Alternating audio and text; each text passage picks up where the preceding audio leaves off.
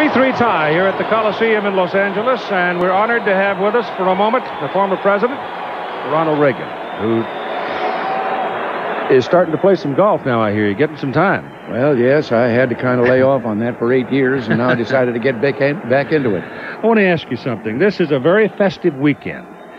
Before the ball game, you went into the locker room with these two teams representing these two institutions. Yes. Tell me what it was like to go in and talk to these young men.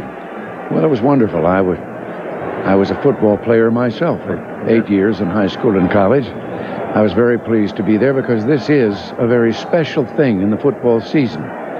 This is the continuation of the first intersectional game when Knute Rockne, way back in 1926, thought that the schools should not just play the neighboring schools but should do something like this. And now here we are in the 62nd game of that between those two.